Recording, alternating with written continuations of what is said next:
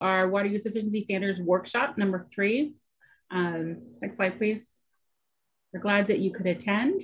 And today we're going to cover a couple different items. We're going to start with just some tips and tricks on landscape review. We have a case study to go over, and then we'll do some question and answers and see if we can share information together. I got it as right behind the. Somebody's got their phone on or their microphone on. You know, put on mute unless you're speaking.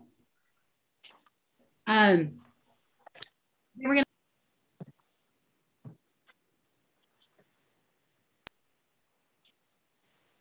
Oh, Elizabeth, you muted yourself. We can't hear you.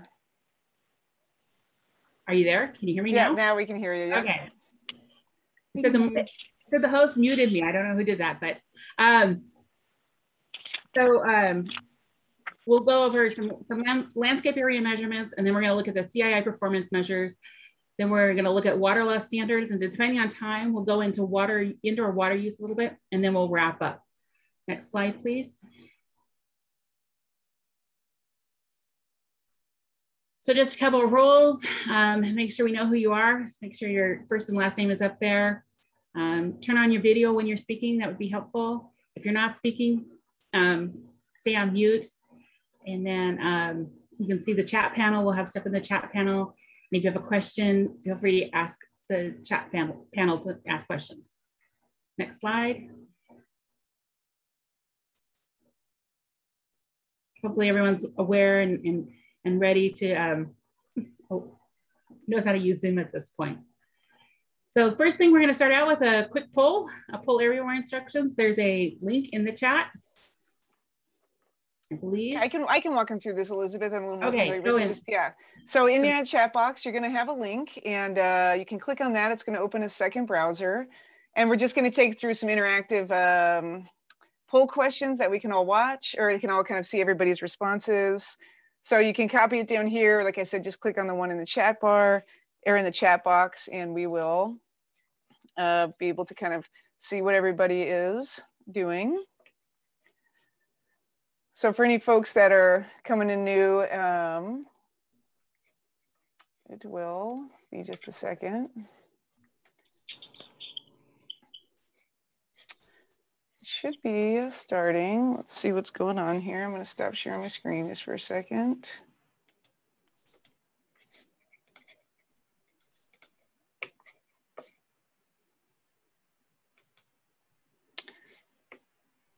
Okay, there we go. Okay, so you can see here we're kind of finding out where folks are calling in from. We got the whole state of California, or just kind of the southern San Diego region, San Diego County water region. Anybody who's just coming in, if you're not already signed in the chat, you won't see the link in the chat. So I'm just going to post it a bunch of times. So if you see it posted a bunch, don't worry about that. It's just for new folks coming in the meeting.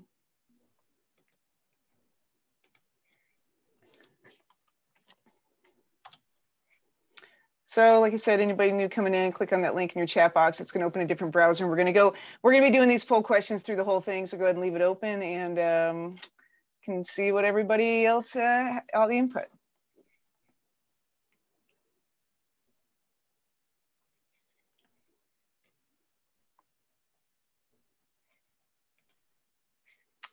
All right, I'll give it a couple more seconds here. Oh, somebody took theirs off and moved it to somewhere else. Must be driving.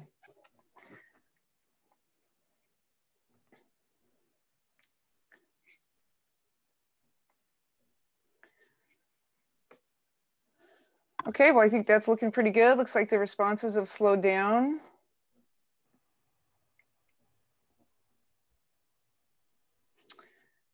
Okay, you ready to go to the next question, Elizabeth, or you want to give them a couple more minutes? Let's go to the next question. Okay.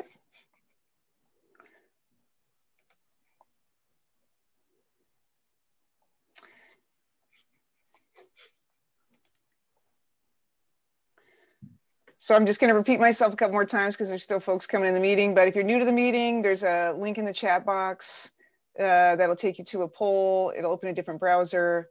Go ahead and click on that. We're going to be doing interactive kind of polls throughout the whole thing. So throughout the whole presentation. Just leave that open and can understand a little bit better about what other people's experiences, what not are.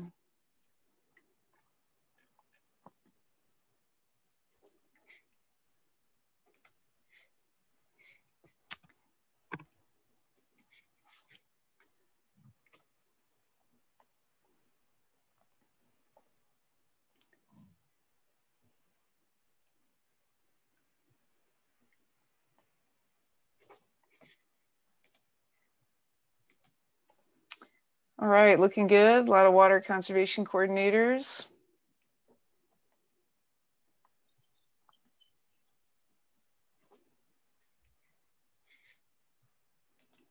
Just one more time, a couple more people came in. If you're new, there's a link in the chat box. Go ahead and click on that. It's going to open a different browser, take you to a survey, and we're going to be doing this through the duration so you can answer questions as they come up.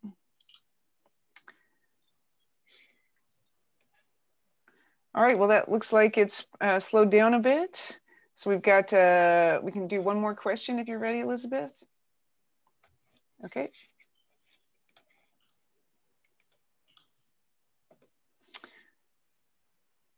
So this one you can select multiple, at least I think that's how I set it up. If not, then I guess you only get one. So what's your largest concern about the WUE targets under development?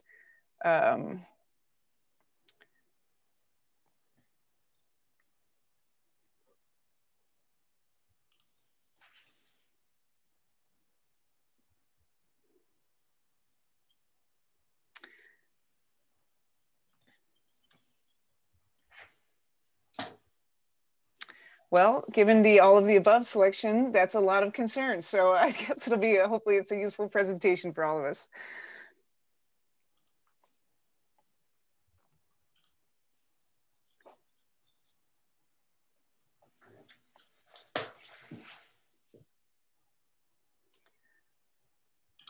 Okay, great. Well, I think that that's kind of tapered off. So I'm going to go ahead and put the PowerPoint back on. But like I said, we're going to have a couple of additional polls throughout. So leave that browser open. And I will turn it back over to you, Elizabeth.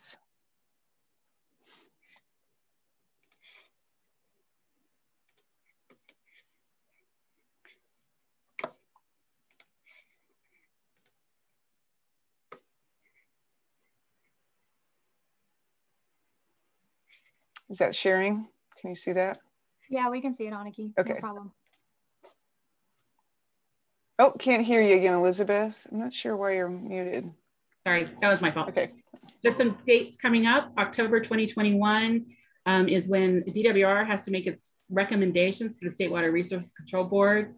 June 22nd, 2022 is when the State Board will adopt those water use efficiency standards. And then January 1 of 2027 is when we have to demonstrate that we've achieved the water use objective. Next slide, please. Next slide. Here we go. And then this is kind of just the timeline that what's actually happening. Water loss standards were supposed to be done by the mid 2020. That's been pushed back several times. Now we're looking about fall of 2021 for the regulations to be completed on those. Recommendation and indoor standards. Initially, those were supposed to be done in January 2021. They've been pushed back to June of 2021. They're trying to rush to get their report done, but we're hoping we can get them to hold off on actually making recommendations. And then the residential irrigated lands measurements, hopefully everyone on the call has gotten their measurements. They should have gone out by March 2021. And then the rest of the dates we kind of discussed earlier. DWR makes recommendations to the State Board in October, and then the adoption of water use efficiency standards happen in July of 2022. Next slide. With that, we'll turn it over to our landscape. Michelle, do you want to introduce our guest speaker? Yes, thank you, Elizabeth. So we're excited for those of you that are joining us for the first time today, and for those of you that are returning. So this is kind of part 2 of our tips and tricks on landscape. So we had our first workshop in February on this topic. And so now we're going to transition into kind of discussing it a little bit more. We're really excited to have a case study for you today, and then we are going to have some open discussion time. So our guest speaker today is Jessica Parks. She started in the water industry in August of 2000. She's currently the utilities administrator for the city of Poway, and she's worked for the city for a total of 10 years, while also being a native of Poway for 43 years. As Poway's utility administrator, she's responsible for the city's water and wastewater administrative and regulatory division, and the city's water conservation coordinator, and the water and water wastewater programs manager. So that's a lot of hats for Jessica. We're really excited to have her here. So with next slide, we're gonna hear from Jessica again. So we're gonna do a couple more Poll EV questions and then kind of open it up for some discussions on how everything's going for those of you that are analyzing your data as well. So with that, I'll turn over to Jessica. Thank you. Thank you everyone for having me. So this is kind of just an overview of what the city of Poway has been looking at in regards to the landscape area measurements. Next slide. Just a little history about the city of Poway. It was incorporated in 1980, but it absorbed the Pomerado Municipal Water District, which had been around since 1954. So the water system itself is not anywhere near new. We are located in the northeastern area of the San Diego County. We have about 50,000 residents and 14,200 metered connections and deliver approximately 10,000 acre feet a year. We're built out with some rezoning for new residential properties, but when I say we're built out, it's that we have a lot of dedicated open space around us that will not be built upon. So the areas that we can build is pretty much built out. The utilities department, unlike other water agencies, we are under the Public Works Department and managed over in that area. Next slide. So what is it that the city of Poway is focused on? When Poway received its landscape area measurements, it was in the middle of January. And for those of you in the San Diego region, you probably remember seeing an email from me asking, what is everyone going to do with this? We have to have this done by March 1st. And just to find out that most of you had not received yours. So it was a little concerning, but what we started looking at was just that we had to have the data ready by March 1st when we first got it. Like many agencies, we're lean staff. We don't have the resources to suddenly turn out a big project in a short period of time. So we hired Woodard and Kern to help us in looking at the landscape area measurements, looking at, what was our concerns, what comments that we want to have, and submit them by March 1st. Luckily, that date got pushed, so it's given us more time to actually look into the data. Things that we've been looking, though, in regards to our data, we were looking at each parcel data in the beginning, only to later decide that that was not the best course to go, nor was DWR, assuming that they were interested in hearing about individual parcel data inaccuracies. We started looking at residential properties that were actually being excluded from the LAM. And what we were also looking at was we have plans for new residential construction coming in, and how are we going to be able to incorporate them in? We now are starting to look at the variances. We also have some residential agriculture, not much, but enough for us to be able to want to make sure that that is all included into our landscape area measurements. And the last thing that we're kind of focusing on are these 5 options that DWR has put together for the landscape irrigation calculation. Next slide. So this is the city of Poway. You can see the yellow and black outline. That's actually the boundaries of the city of Poway. Within that, you'll see the blue dotted lines, and that is our water service area. So the area that we have water currently connected to our potable system. Outside of that, we have some wells. We started looking, so DWR is looking at the city of Poway boundaries when they're looking at our landscape area measurements, not the water boundaries, which to us, that's okay because those water boundaries are not set in stone. We could move out. So it gives us that flexibility right there. So we've decided just to go ahead and keep the area measurement of the city of Poway boundaries with DWR and not have that changed. Things that we were looking at was new development, like I said, residential parcels that were in Sandag, but missing from the DWR data set we were looking at, and our large residential agricultural communities, which are to the north of Poway. In the south of Poway, we have a business park over there. So you could see that with that business park and then the rest of the city of Poway, we're mainly a residential community. About 70% of our water demands are residential. So when we're looking at residential landscape area measurements, this is something that will affect Poway if we don't have it as close to being as much allocation that the state will give us as possible. Next slide. One of the things that we noticed with our residential parcels was that there seems to be some kind of,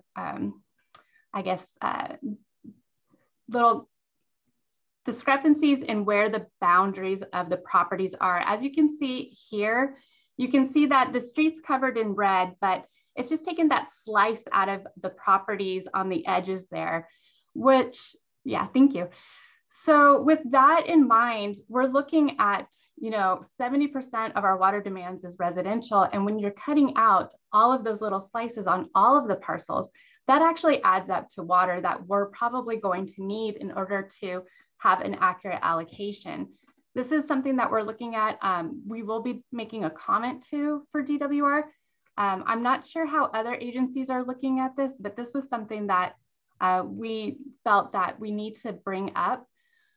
If there's going to be any kind of buffer with this, we would like to have a lot of that looked at. Next slide. Not that Poway is big on military housing, but we do know that surrounding agencies around us do have a lot of military housing.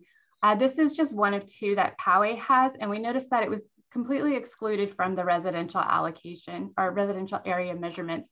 And so we'll be making a comment to have anything like this included.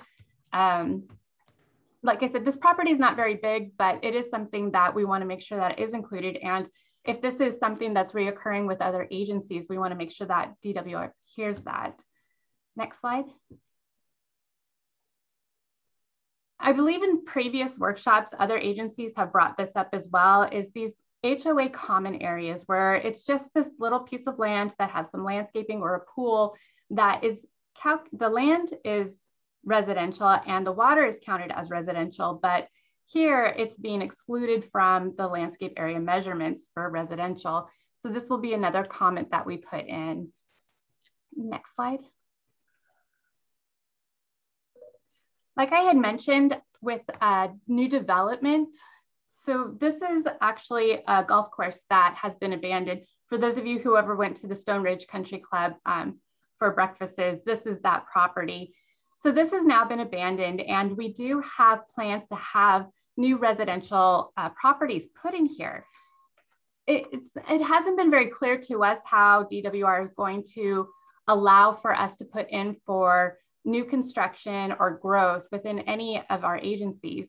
And this is a comment we want to make sure is heard, and hopefully others are making it as well, so that DWR understands that this is going to be something that we'll need. If our water allocation is low and we're not meeting it because we're unable to add in stuff like this, then I think this should be considered when looking at the total for landscape area measurements in the future. And I know there has been some discussion about if it's already like graded, but some of these plans, they're going to be done before the next urban water management plan that we've put together. This has been put into our urban water management plan for the 2020. So it should be calculated if DWR is going to be putting anything together by 2024. Next slide. And as I said before, we don't have a lot of agriculture within the city of Poway, but where we do, we do have a large area in the northern part of Poway. This was confusing to us because, as you can see, this whole property is actually a residential agricultural lot. You can see that it does have the ag lands mask with the green, but some of it's cut out with the brown. And we did want to point out, if you look in the lower left-hand corner, that's the property. That's the owner's house right there. Thank you. And then this is his agriculture. other communities, other agencies have much more agriculture than we do. So I'm not sure how they're looking or how their area landscape measurements came out with this, but this is something that was concerning to us because we want to make sure it's all included. The other thing that you'll see that's a little strange is that our water service area boundary is just below where his agriculture is at. And while that's where the boundary is, his water line actually goes up into that area.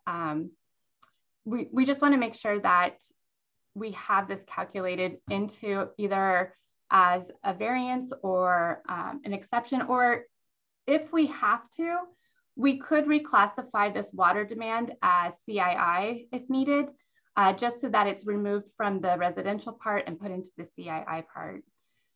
Next slide.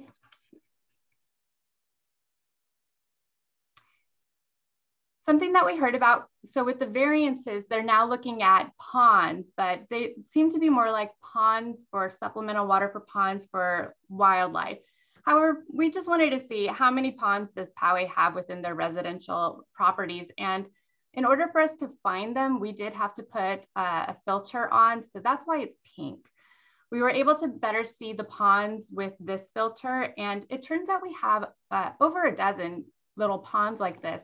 But this would be something that we would want to put in a variance for, because we don't want these people with ponds to be, you know, I guess we don't want it not to be included with the residential landscape area measurements when calculating out the water. Others is, we call these residential recreational fields. It's where the property owns 2 lots, and one they have the house on, but the lot next to them is where they have whatever recreational activities they want. This is considered residential, and it's in our billing class as residential. And so we're hoping that we'll be able to put this in as a variance, saying that the water that is on this property is part of their landscape for residential. You can see the house and then the little pathway and how it's got some green around it with their basketball court. The next slide, I have something else similar. So if we want to switch over there. So this one, the resident has decided to put a baseball field on the property right next to them. They own it, it's a landscape area. But I wanted to show you that from 2017 to 2020, obviously the irrigation has changed on there. One thing that we noticed, so the property itself has its irrigable calculation and its irrigated calculation, but next to it doesn't have anything. However, you can see where just on the outskirts of that baseball field, it was obviously irrigated. And so if we are going to calculate this out as a residential property with the residential landscape area measurement, we'll want to have the entire area calculated as irrigable and irrigated. You can see he also has like a horse corral down there, so we'll want to make sure that that gets included as well. It's a very nice property. And honestly, if somebody has the means to put a baseball field on their lot and can irrigate it, then I don't think that they should be excluded from any kind of measurement because of that. Next.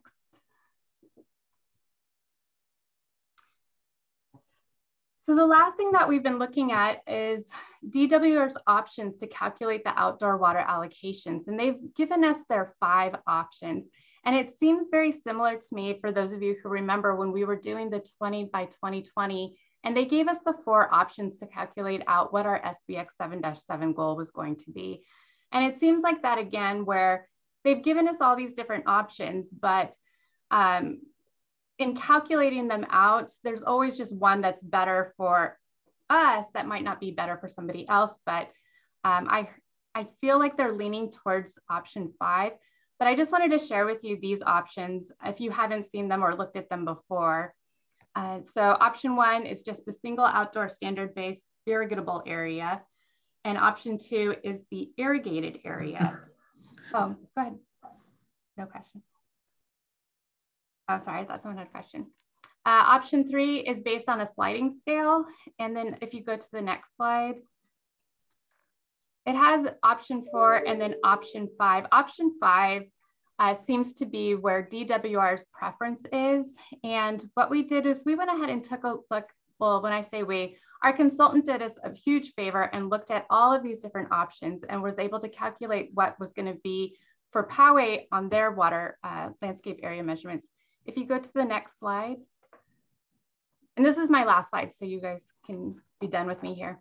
So here we had them take a look at the different options, option 1, option 2, option 3, we didn't want to do. It's very complicated on this sliding scale. Option 4 wasn't something we wanted to look at, but option 5 has this buffer where it increases over the years. So you can see the graph where option 5 would benefit the city of Poway the best out of those options. The other thing we wanted to look at though was how does this calculate into also the indoor residential side of things?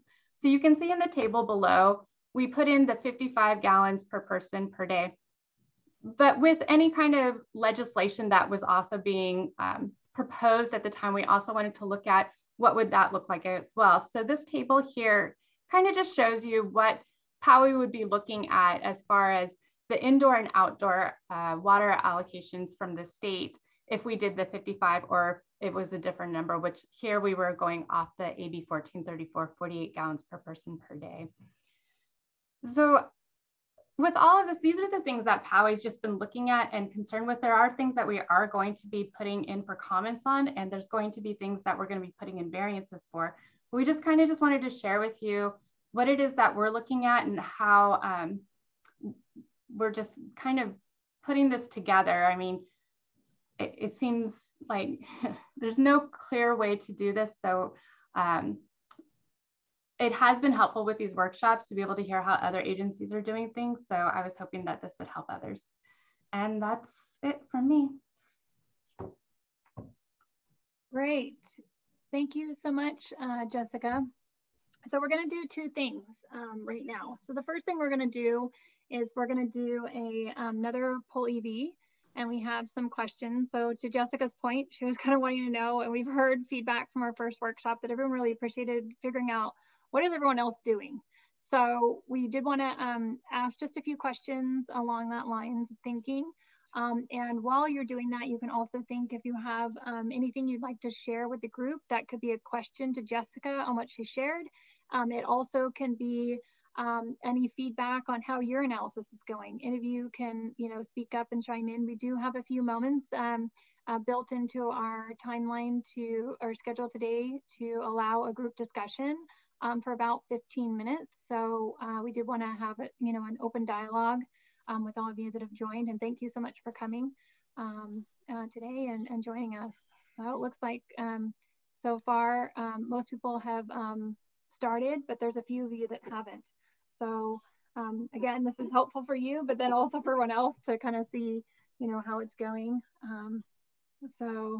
And Michelle, we have a question in the chat if you want to address that. Sure, I can do that. Go ahead while everyone's filling in their poll. Okay. Let me see. Clay Clifton wrote, I have a question that I sent to DWR but have not received an answer. For parcels where LUC, anyone can read it too, by the way. It's in the chat. 0010 miscellaneous. Are the irrigated and irrigable areas in these parcels tallied with the residential parcels for the total irrigated and irrigable landscape areas? Does anyone know the answer? So I'm going to pitch that to the group. Does anyone happen to know an answer to Clay's question or are willing to chime in? You can unmute yourself and chime in if you would like to answer.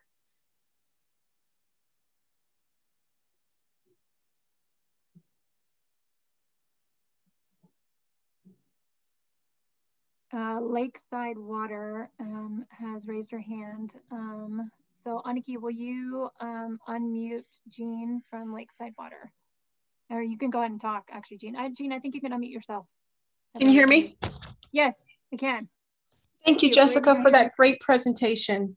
I also wanted to add a couple things to Jessica's findings. I found everything that Jessica did exactly. I wanted to add the parcels served by adjacent parcels. I found 96 of those in my district.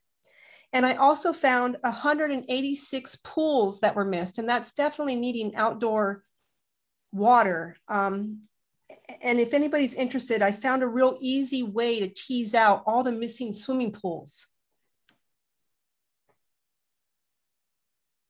Yes, please. Yeah, I think that'd be a popular one. Yeah, for sure. So we can share any ideas and suggestions. We're happy to, you know, San Diego could follow up with afterwards. Okay, in DWR's layer, they have a label or a field of square footage of pool for each parcel from DWR. So I cross-referenced where pool equals 0. And on the Sanjus parcel layer, there's a field pool, yes or no. So I just cross-referenced and queried where one said square footage of pool 0 and the county says pool yes. It gave me a list of 277. So I went through all of them looking at one by one, and some of them were filled in. I didn't count those, or were never built. I didn't count those, but I did have 186 missing pools, and we're really small compared to all other districts. Great. Yeah, if you're willing to share out like some screenshots or some information about that, I think that'd be kind of helpful. And we'll call it the tips and tricks from this workshop. And if anybody else has found information that would be useful, that would be really great. And then I see another question thank you, Jean, for chiming in. And did you happen to know the answer to Clay's question? Because nobody else volunteered. Does anybody else know Clay's question? And if not, well, then I guess you have a good one, Clay, and you should be emailing the DWR team. Anyone happen to know his miscellaneous question, if it's in or if it's out? I got one answer that said that it was probably included because it shows up on the verification portal. So I can just enter those addresses on the verification portal to confirm. But yeah, okay. So thanks for the answer. Yep. This is Jeannie again from Lakeside. I want to add that almost every parcel that I know for sure what's being watered, and I looked at comparison to DWR, and we were undercut on every single one I looked at. Okay. Well, thanks for adding that in. So I guess we should be double checking, it sounds like, on the accuracy. All right, Aniki, why don't you go to the next question and pull EV? And at the same time, there's a question for you, Jessica. It says, thank you for having your consultant run the comparisons. What's Poway's current GPCD? Thanks. Yeah, so currently we're at 167 residential gallons per capita per day, which is good because our SBX 7-7 was like 200. So. All right, well, there you go. There's your answer, 167. Thank you, Jessica. So, and then there's a couple other chat comments. There's one that says, DWR mentioned at the last landscape area measurement workshop meeting that issues with parcel boundaries could be addressed. The variance, they're still waiting for details on the variance process.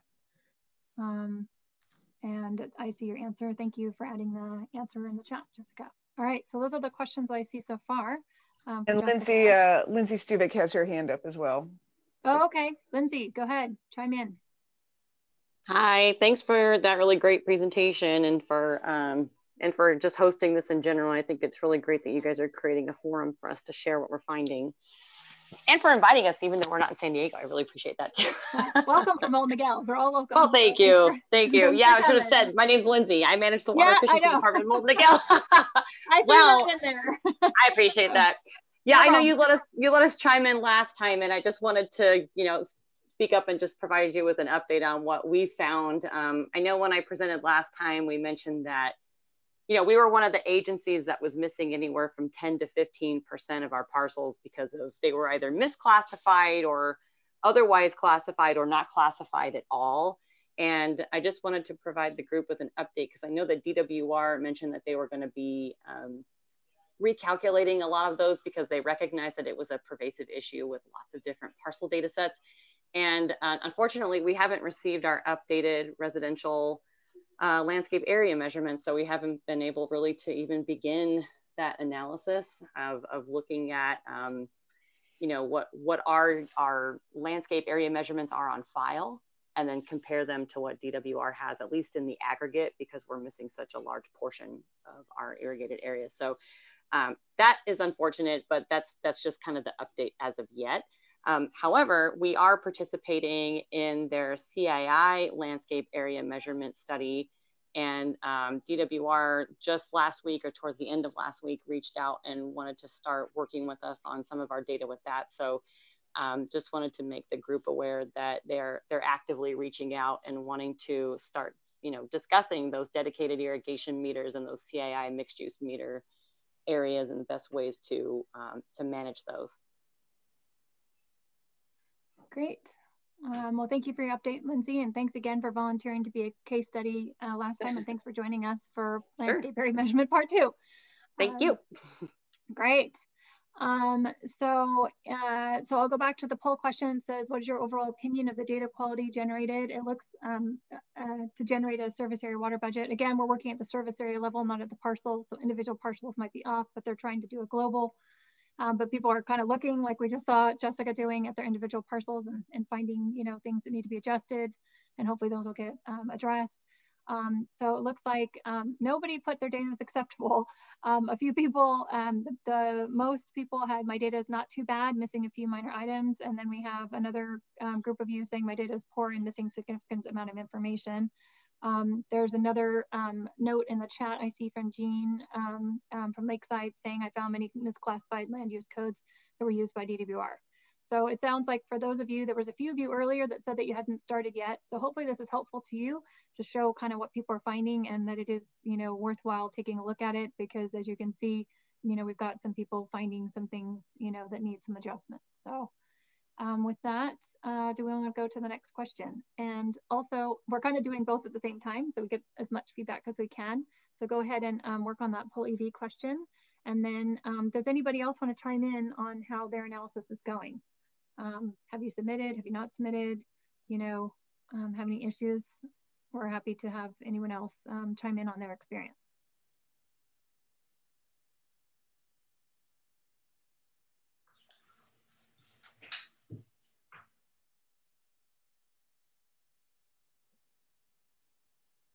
I have a question for the group.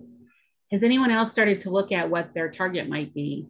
Like Jessica has started doing that calculation. And Jessica, what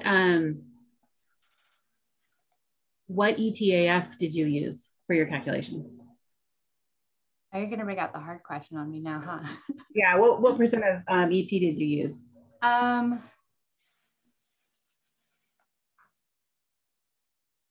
I think we used the 0.7, but I'll have to check. Let me get back to you. Okay. Okay. Well, there'll be a follow-up email. So it sounds like we'll include some pool information from Lakeside, and Jessica, we can add your answer to, unless you find it in the next couple of minutes. We're happy to address that. All right, so let's take a look at our answer. What is the greatest challenge with this data? Select all that apply. We're still getting some answers, but I'm seeing a trend so far. We got 3 people that say parcels are missing, 8 people saying that parcels are misclassified, 4 people saying parcels are overlapped or voided, and then E is none of the above.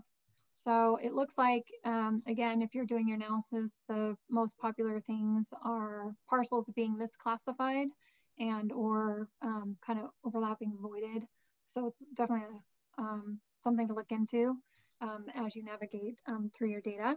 And I also see another chat saying we want to, it says no, we haven't, wait, I found a misclassification, codes were used, and then it said no, but we want to get a consultant to help calculate our target. So other people, Elizabeth's question was, have people calculate the target like Jessica had done? And it sounds like not yet, but some people are looking for help.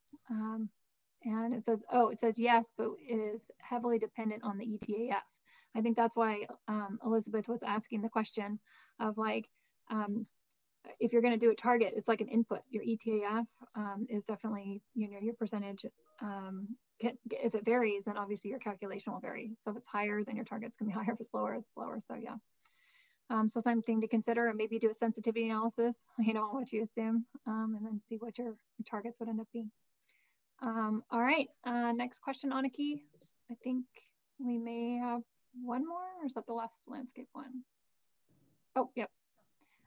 So this one is, how are you conducting your analysis to validate it? Are you using it in-house? Are you doing it with GIS staff? Are you using a consultant?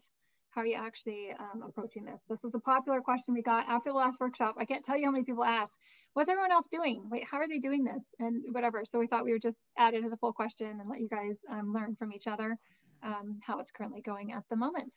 So, and I know it's a little bit of a moving target. Some people didn't have consultants, but now they do. So we thought we would ask the question and see. Yeah, I kind of figured we were going to have a little bit of everything. So right now at the point we have, it looks like nine people doing it in-house with GIS staff, 4 people in-house without GIS staff, and 4 people using an external consultant or vendor. So kind of a little bit of all of the above. So if you're wanting or needing a consultant, you guys can chit chat amongst each other or email, and or, you know, if you're doing it in-house, you know, you guys can connect your in-house staff. If that's important, then you can reach out to San Diego and try and connect some of you up. If not, it's just interesting to see how people are approaching it. So, all right. I think that was our last landscape question, correct, Tanaki? I believe it was. And I see a comment from Clay Clifton saying, misclassified land use codes or incorrect land use codes applied or not updated by the county assessor's office. So he's feeding back to one of the things that we saw that was so incredibly popular was the misclassification. And yeah, it could be by DWR or it could be by, you know, the input data from the county assessors. And that's a great question when you're looking at it. What's the source of the, you know, kind of discrepancies? So, oh, and Gabby wrote in there what consultants or agencies using. So if you'd like to chime in, you can. I know Jessica mentioned hers was Woodward Curran, but if anybody else wants to offer theirs up, you're welcome to do so. Because I know there was 3 others besides Jessica that were using consultants. So thanks for that question, Gabby. Oh, it looks like Christina Olson said Dudek. So at least there's 2 of them, Woodward and Curran and Dudek so far. All right. And if you have any questions for Jessica, here's her contact information. She's willing to connect with you or, you know, talk to you more at length. If anything that you saw spurred a question either now or afterwards, feel free to reach out to her. Here's her contact information. So any other comments or questions from the group or any share outs? We're here to, you know, have this dialogue and have this discussion. Got a lot of good questions so far. Anyone else want to share how it's going or ask a question live?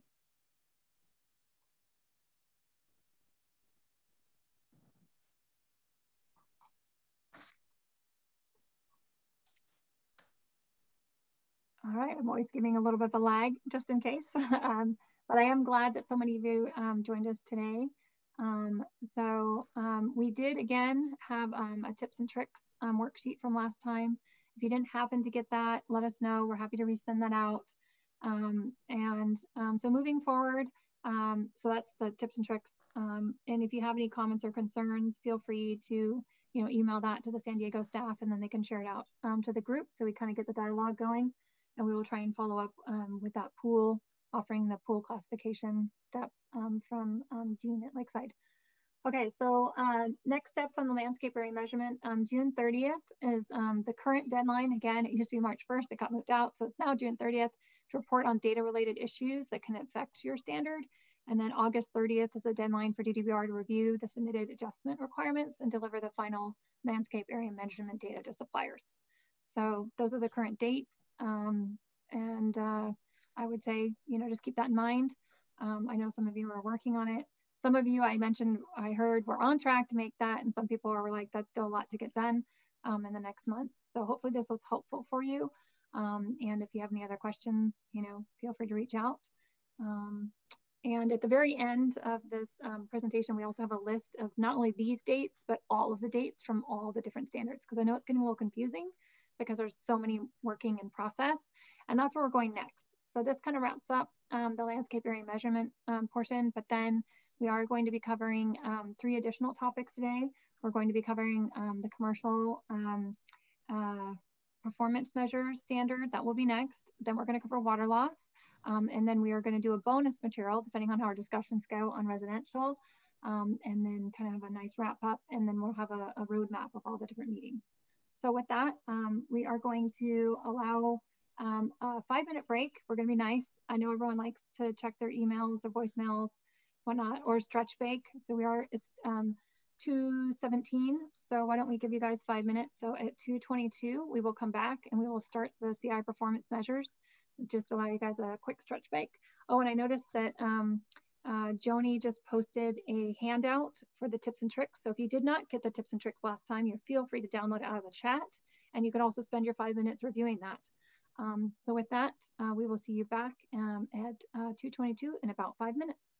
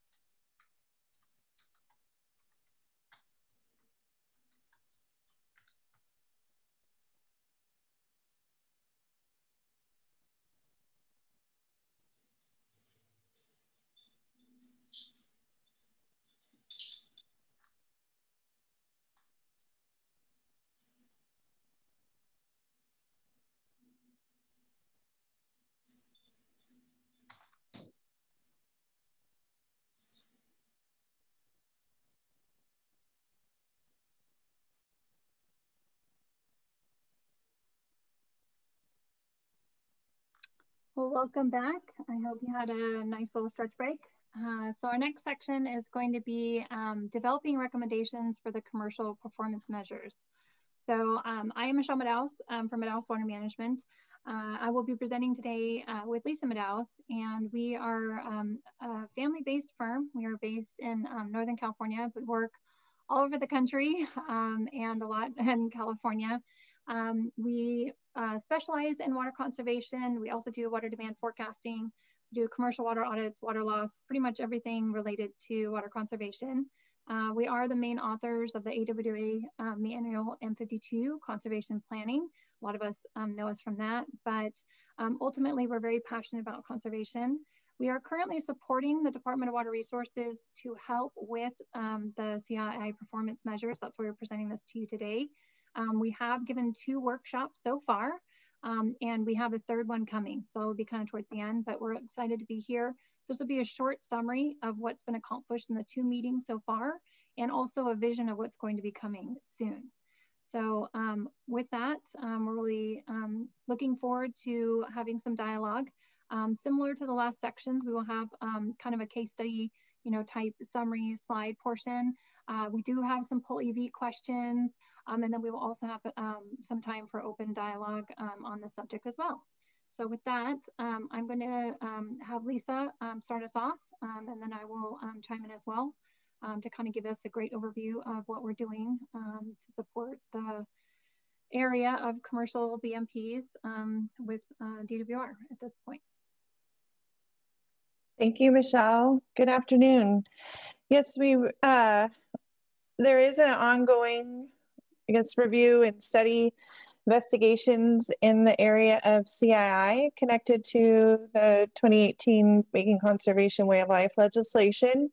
The review of that section is actually on page 10 of the DWR primer. For those of you that have that document handy, I have one sitting on my desk that I'm regularly referring to. But they're in a stakeholder process right now with the performance standard measures work group and the water use studies work groups. There is a meeting next Monday. And it goes over the best management practices and other performance measures. I'm going to be reviewing those, and Michelle too. The next step after we do the investigations is DWR is due to return in a legislative report in October. The CII is one element of that report with recommendations to the state board that are due to be adopted next year, and then urban suppliers move into the implementation mode. Next slide. The performance measures, there's a large list, and the performance measures include CII classification system, implementing new technologies, including best management practices. It also is connected to the CII dedicated meters.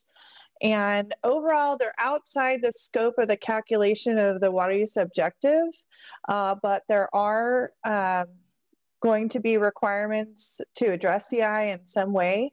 And so that's where we are in the investigation phase of, well, what does that really mean?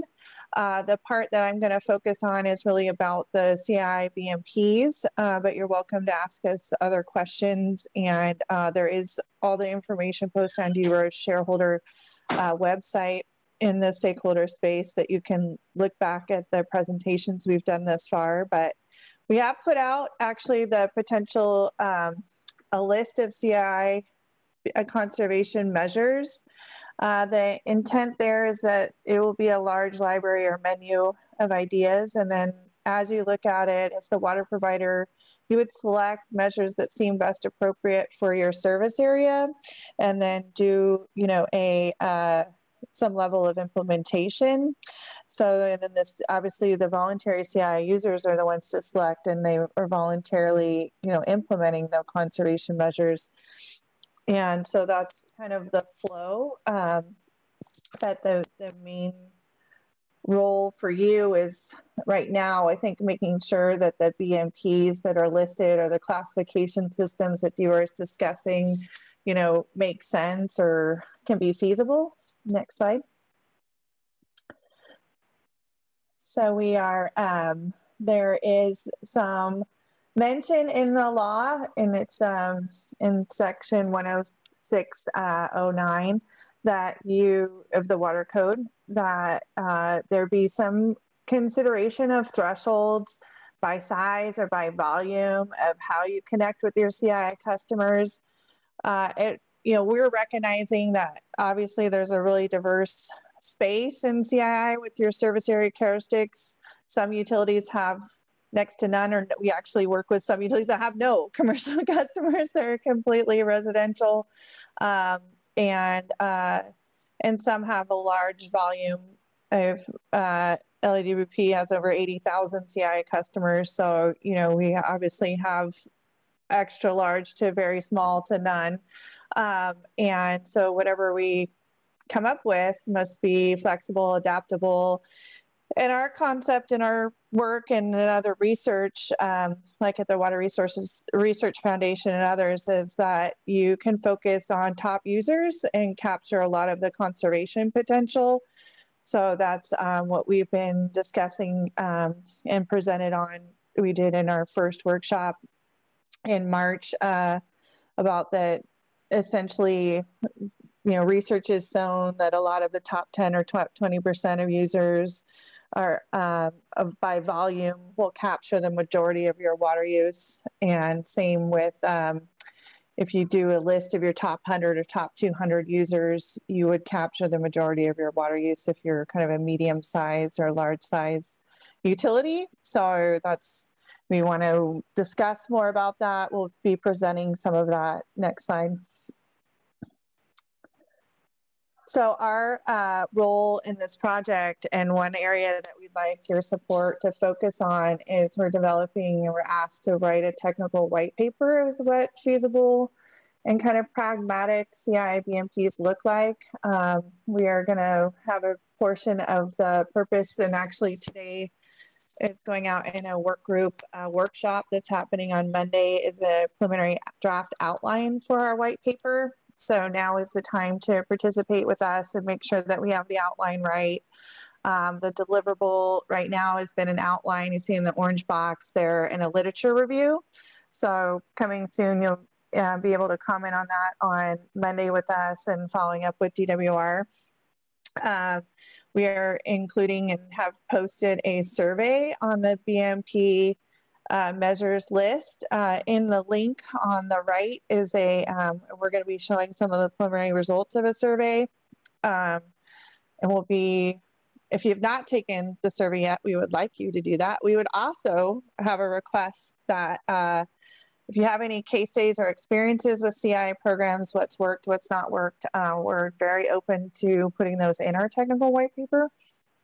And overall, the concept is to try and seek out the right opportunity for conservation potential. And, that helps reduce your production, can help with your overall meeting your water use objectives.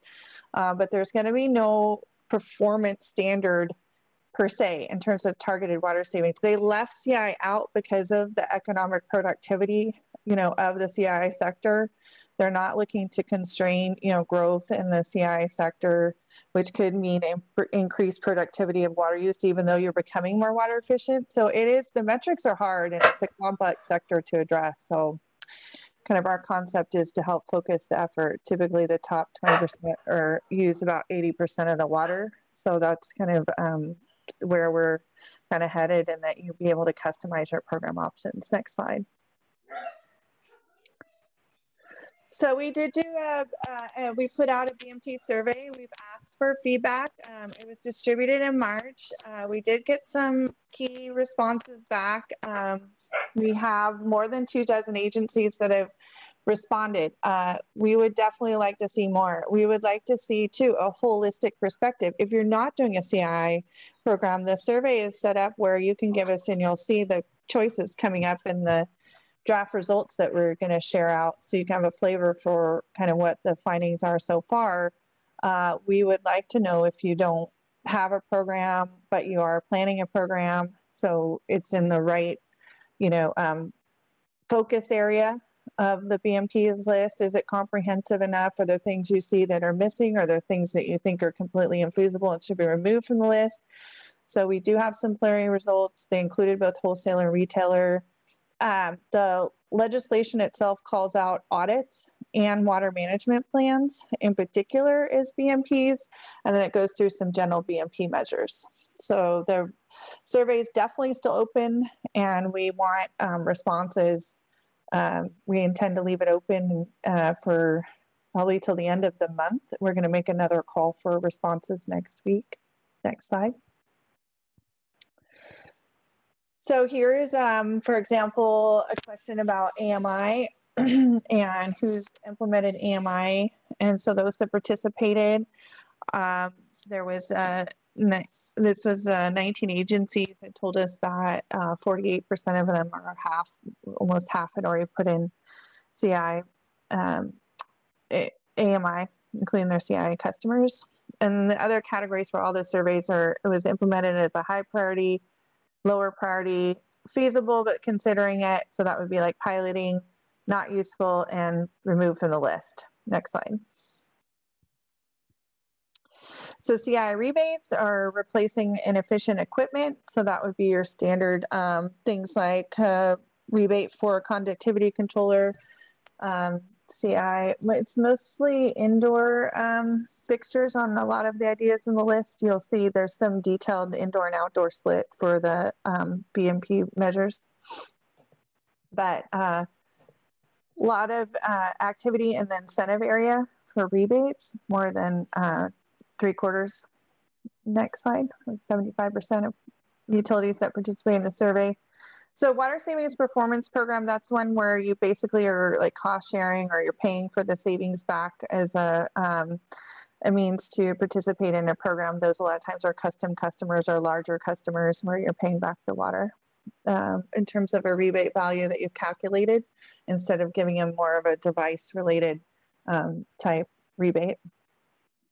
So in this case, you can see the majority of people are either already implementing it over a quarter, or they're considering it.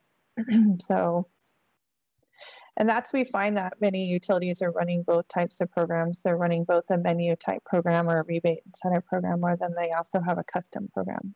Next slide. So this is the top CI users program, and that would be the kind of targeting for those top 20% using 80% of the water type program. And we saw again, more than half of the utilities are doing that now. Next slide.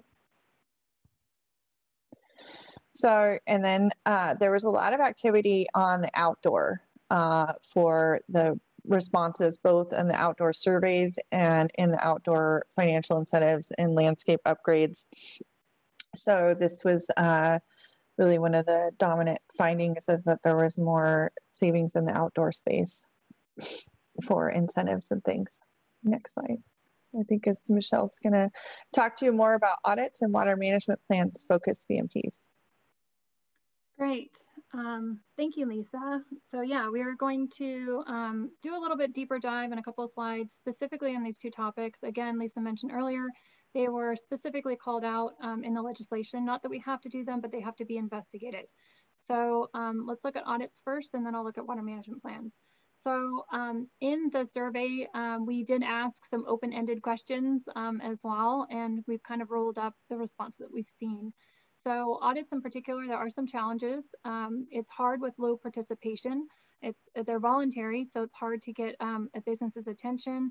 You know, for them, it's business as usual. And historically, all the money has been going to the energy side. If you have projects and opportunities, a lot of people will fund the energy ones, but not so much on the water side. So that's historically led to low participation for this program. Over time, that is slowly changing as water is getting more expensive, infrastructure is changing, but that's historically been a challenge. Trust and confidentiality consequences has been tough. A lot of businesses don't want to release all their information. For example, if you have a couple of hotels in a specific area, they don't want that information to get out of like occupancy. Obviously, occupancy is driving that water use. So that's one thing to take in consideration when we're working on audits in particular, is the confidentiality of that information that's shared. Time to get them done, of course, and it's savings. You know, it's hard sometimes to see a savings when you have a huge site and you change out a couple toilets where you really see it in the overall water use. That's historically been a challenge. It's getting a little bit different, you know, as we get more metering, real-time technology and AMI and things that may shift, but it's still a challenge on the CII side with like a kitchen, for example, that has so many different devices all in use all at once. You know, everything from a dishwasher to kitchen to spray valve, you know, you name it, all working at the same time. It's hard to see the savings from one particular implementation of a audit recommendation, for example. And energy versus water, again, that's a challenge. How do you roadmap back the savings, especially when things aren't sub-metered? So this is just welcome to the commercial space. It's a little complicated. We definitely know that. We've been doing water audits for over 20 years. We also train water audits. So we're very familiar with the field and the challenges. It doesn't mean it can't be done. So I'm going to switch over to the opportunity side. Sometimes you can work, you know, with corporates. There are sustainability officers now, and you can get relationships if you're working with your biggest users or like a university. You can do self-certification. People have been talking about that, maybe with some green building or some energy mixed in. Those are things that we've been hearing are working well. Is the staff implemented, or is this consultant implemented? That's been a question that we've been hearing, but opportunity, you know, to maybe team and get some of these done. And we're going to talk about San Diego and how they, you know, are thinking about this space, and then also climate change funding. there are different things in play and in motion recently with the change in administration. So that's something to think about, because funding obviously and staffing is always a challenge. This program is no different. So next slide, please. So it's just a little bit deeper dive on the water audits. So what are we looking at? Obviously, we need to analyze this. And in diving a little bit deeper is the threshold. So if we are going to do audits, how many, right? Are we going to do like the top 10% of your users? Are we going to do, the top 1%? And that would make difference. If I'm a small agency, that might just be a handful of businesses. But if I'm a large agency, like LADWP, we mentioned that a minute ago, well, this is going to be like thousands of businesses per year. Is that really practical? So one thing we're, talking about and want more feedback on, so we can, put that in the paper, would be maybe different thresholds for different agencies, what they need to do or not do. And then overall, like, if we're going to do 10%, over what time period? You have to do 10% of your, accounts or your volume by what, 5 years, or is it 10 years, or is it every year? So those are the things that we're trying to navigate through. What is feasible, what's practical, what's realistic in terms of actually achieving what the goal is, which is to save water. So those are some of the things. And so feedback is definitely welcome. Case studies, examples, if you're doing any, or if you've started it and had challenges, or started and had successes, that's what we're looking for. We are collecting case studies as well. So please submit those. Or if you know someone else that has them, definitely let us know and participate in the survey and give us feedback that way as well. Next slide, please. So how did the survey results come out on this particular measure? Again, a little bit deeper dive.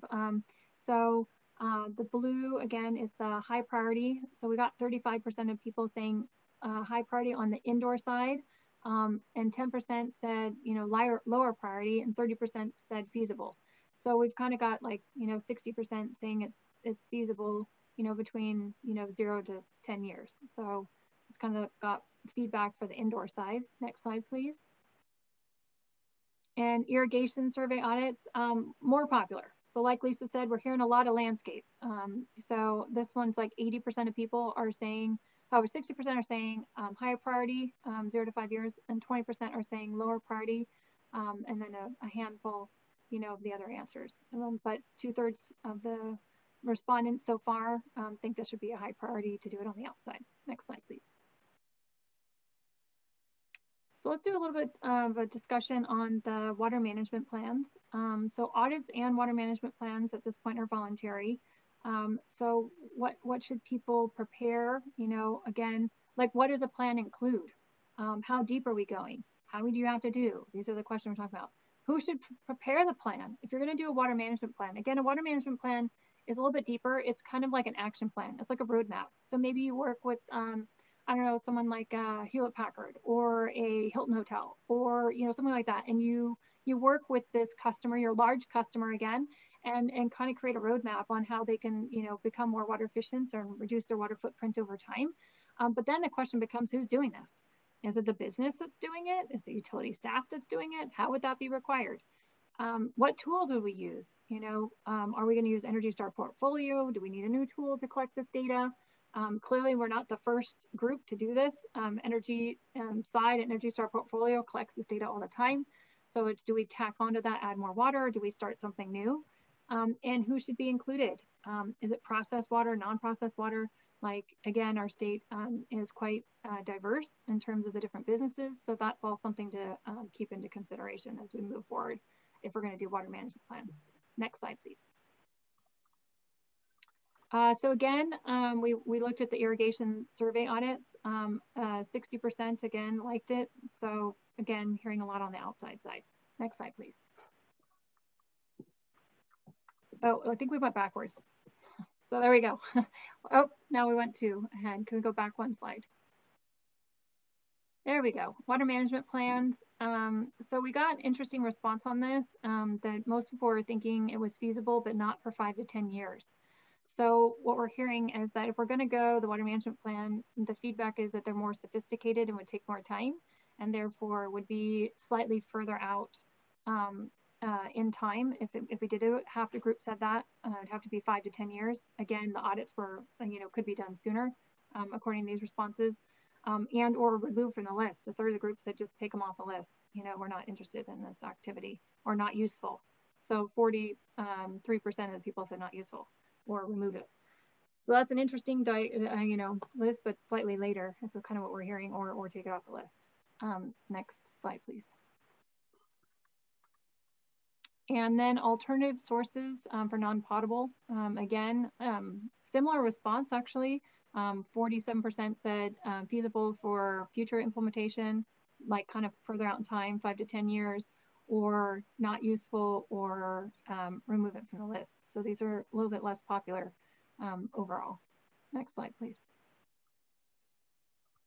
And then we also considered a top users program. So again, this would be like working with your top customer and maybe providing them a slightly different incentive. So typically, most people have been historically treating the commercial customers as like a one size fits all, that you can get toilets or you can get, rebates for this.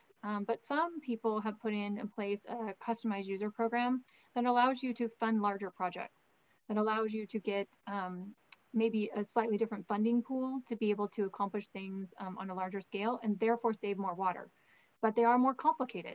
And so far, most people are saying maybe in the future, that's the biggest response.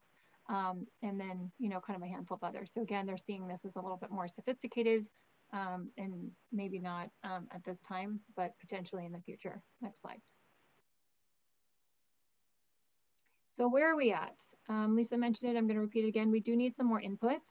We would like some, we have an annotated outline that is coming out. You're welcome to look at it. Again, it just shows what we're going to include in the paper. We kind of see this as like, we volunteered to help just because we realized that we wanted to have someone like to be working on this that had actually been in the field. We actually have done these audits. And so we were kind of volunteering, but we want help us, help everyone to kind of get that feedback together and be that objective voice so that we can kind of get where everyone is at and what we think is going to work best in the state. We're definitely looking at the survey. I did put that in the chat. We'd love additional information, and there will be additional meetings, which is going to be on our schedule. Our next meeting, next slide, please,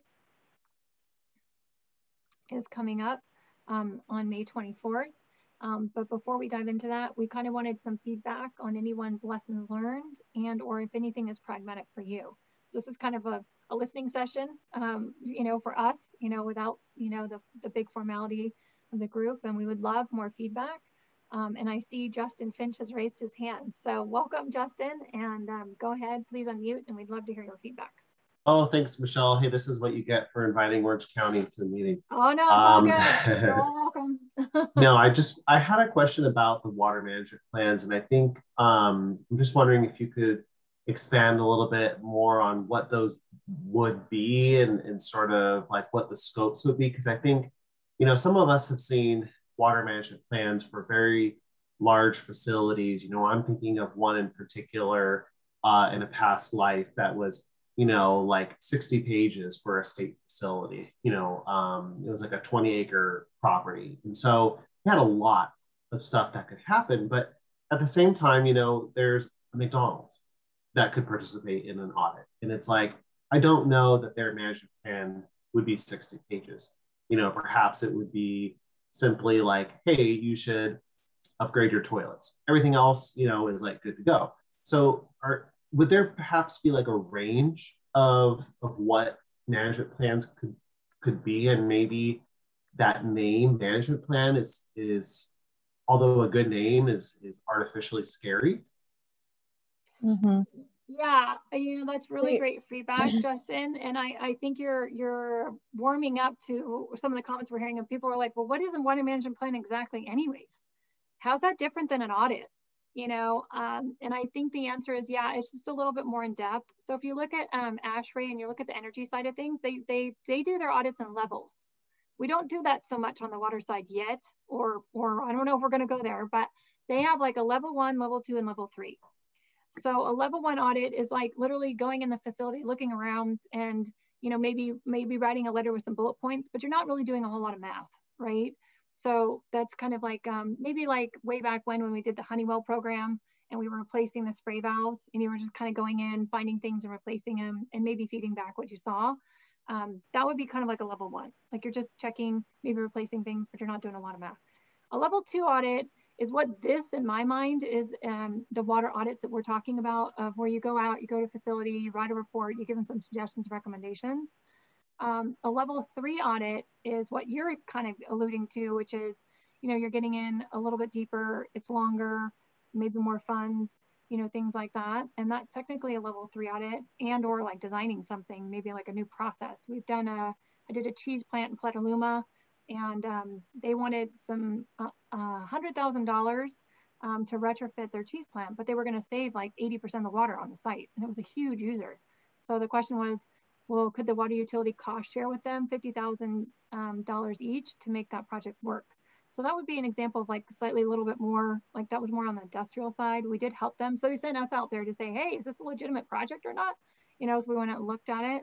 So that might be crossing the barrier, between a management plan and maybe you follow up, I would say, and or maybe you're doing multiple different. One question has come up, which I thought was a really good one.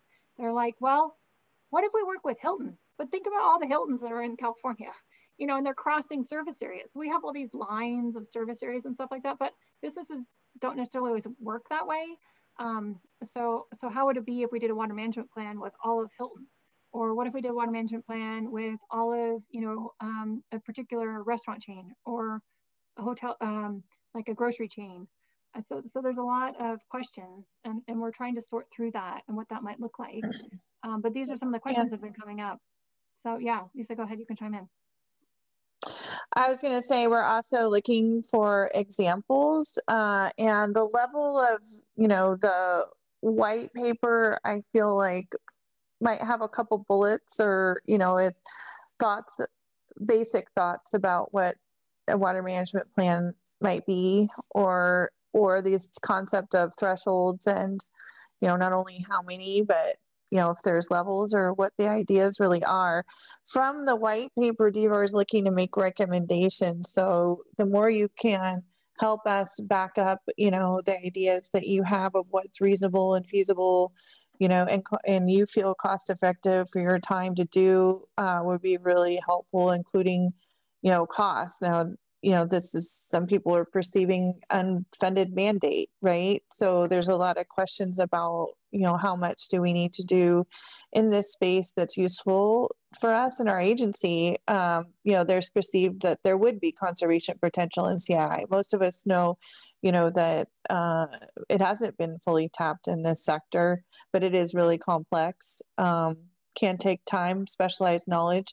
We've only been given one example so far of a audit report, and it was from the city of Santa Rosa. So anyone that wants to offer up, what a reasonable format would look like, or can back up our examples, would be great.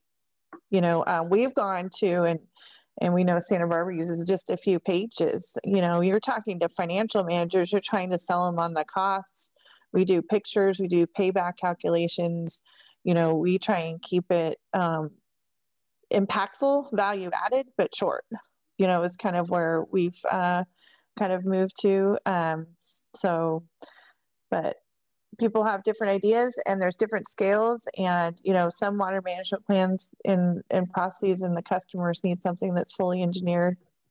So just depends what you think is most useful for customers in your area.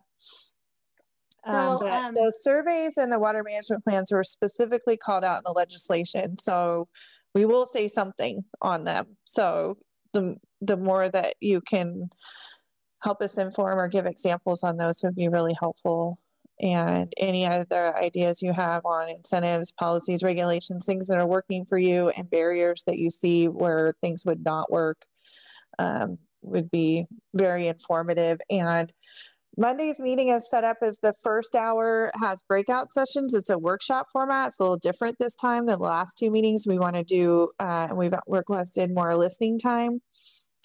We've also have and want to have more information on, the second hour is a full open stakeholder meeting for open comments too. So come prepared. Anyone that's on this call, you're welcome to join in. Please comment there too.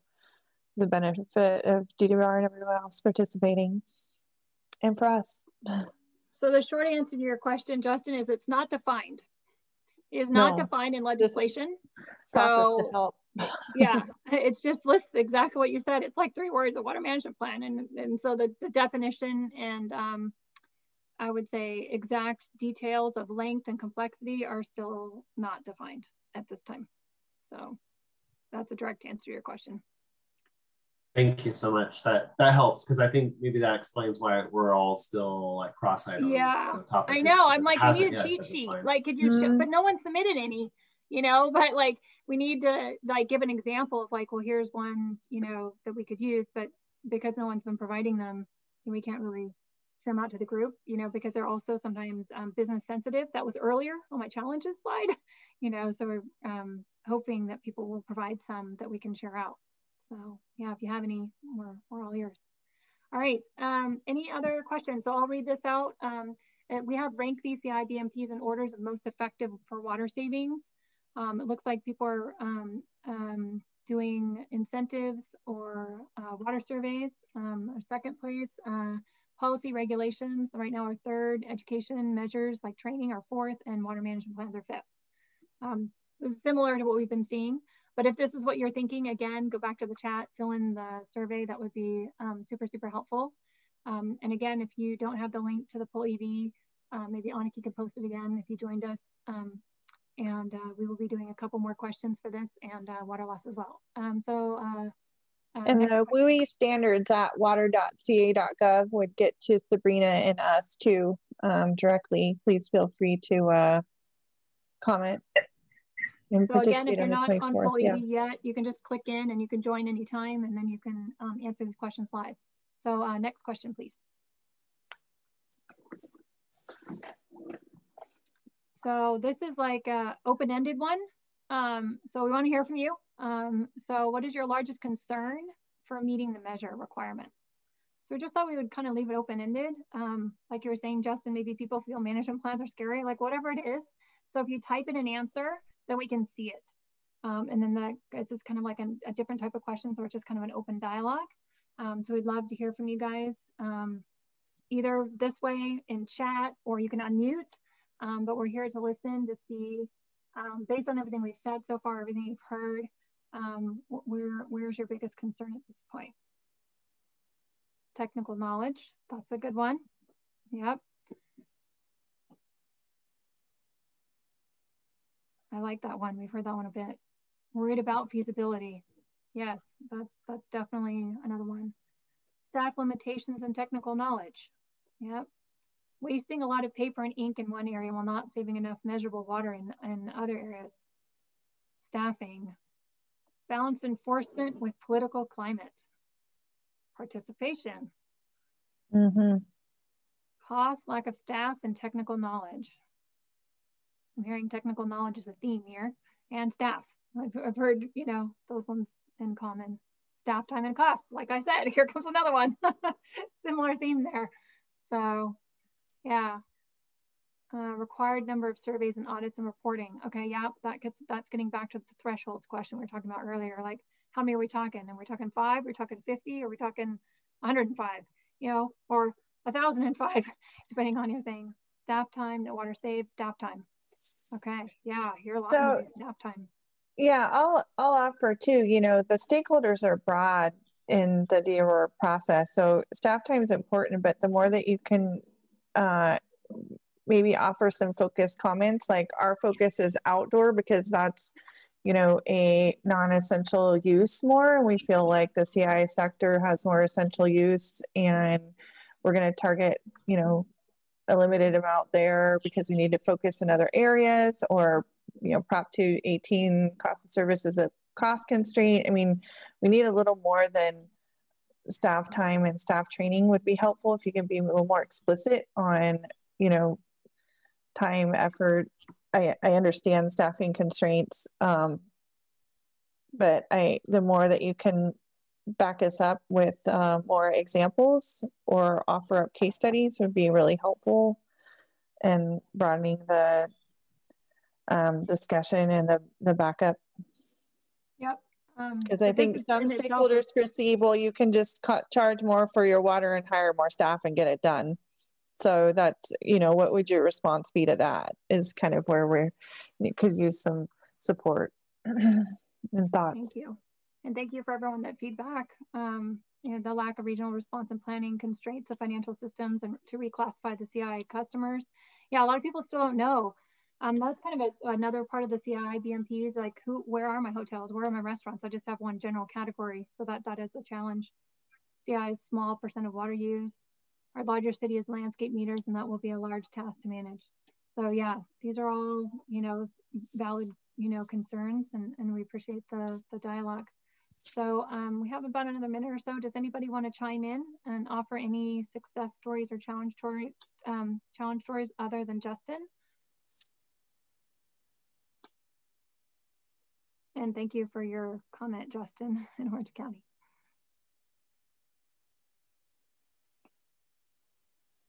Oh, someone raised their hand. Jordan Pinkham, you want to unmute yourself? Yeah, hi, good afternoon. I'm from the city of Yuba City, and I was curious, you mentioned the idea of having a cost sharing program to improve efficiency. And I was wondering, who are the partners in those cost share programs? Is it like a public-private partnership or something else? Because I guess like in our environment, we're really tight on the idea of gifting public funds to private institutions. I can take that one, Lisa. I think the partnership can come in a couple different formats. I know in the Santa Rosa region, Sonoma County region, they did a nice partnership between, it was like a local training group. And they, economic development. Yeah, and they basically provided like all the staff to get, they were doing a turf replacement program. And they went out and, you know, kind of were using local staff to get it done. So, but the agency provided the funds. So like we just said staff, you know, right? Like that was a common theme. So they were lacking staff. Well, the other volunteer organization was lacking funds, you know, right? So it was like, you know, the two hands needed to kind of come together to get the program done. So that's one of example. But there are others. Yeah, there energy has slowly been coming to the table. There's been fits and starts of kind of water energy nexus, but there has been some renewed discussions. Working with your retailer, of course, or in the regions has been one discussion. So I would say another all the above. You know? Another would be to calculate the value of your water saved so that you are recouping, you know, a cost savings too from the investment. So creating it more like your own return on investment to your utility, which is the same payback return on investment the business side is doing. So that's where kind of that public-private, you're the public side, they're the private side. We're also, you know, if there's grant funds or other things that can go to these programs or and some economic development, you know, partnership or money too has been brought to the table. The other is, you know, the extent that you can promote it, you know, with the businesses in terms of either some are linked to green business programs or other things where they get, you know, their benefits. Maybe not, you know, monetary public-private partnership, but some other credit or, you know, goals that the corporation has. There's a lot of sustainability goals that are being met through some of these programs that you can tap into as well. And sometimes it's just the facility manager needs the, you know, justification to ask for the money. We know some of the hotel chains, for example, work that way, where they have local control or the ability to go after money, you know, if they have the justification, like a report. Yeah, so a direct answer to your question is it could potentially be private partnership. I know, for example, some of the hotel chains, you know, have sustainability officers, and not just the hotels, but there are other industries as well. And so you could potentially team with the business themselves. Again, you're looking at your largest customers. And so if it matches their corporate vision or sustainability, you know, roadmap, or throw in whatever word you want, but they're way back when they didn't have sustainability officers, but now they do.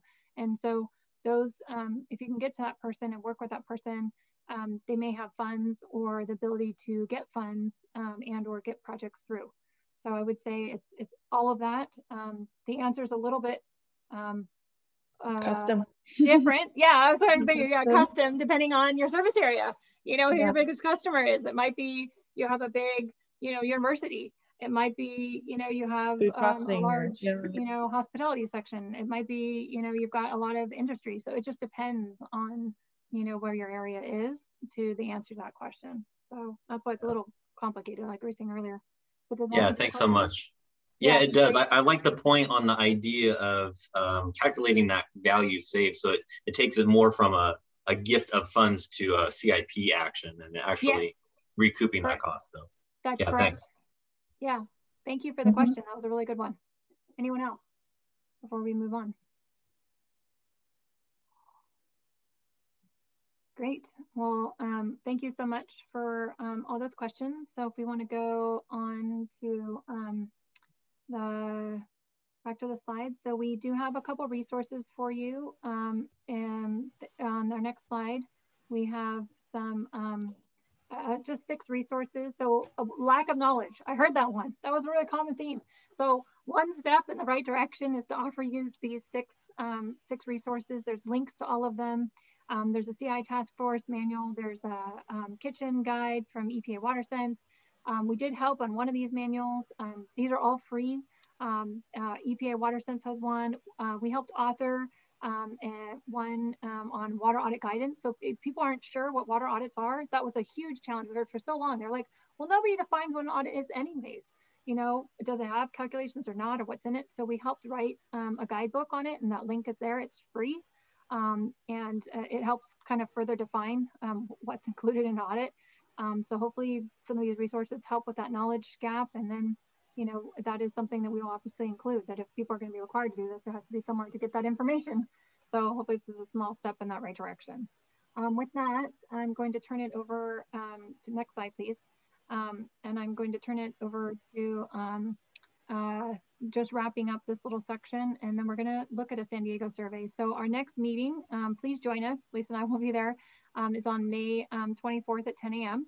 And June 28th is also at 10 a.m. Those have been switched. So they're both 10 a.m.